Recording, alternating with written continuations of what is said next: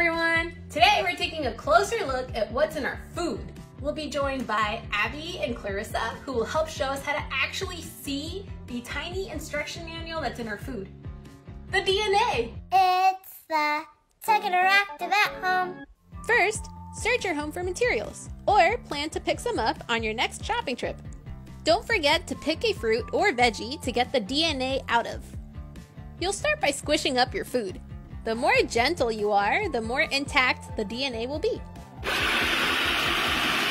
Then, all you need is some soap to break open the cells, salt to help the DNA clump up, enzymes to help separate it away from proteins,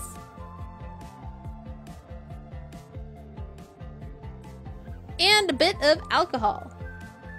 DNA doesn't dissolve in alcohol, so this lets you see it.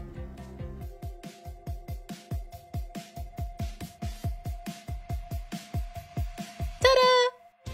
There's lots of right ways to do this. Try mixing it up. Can you get DNA from other foods? What if you use different ingredients? Don't forget to take notes so you can keep track of what you try.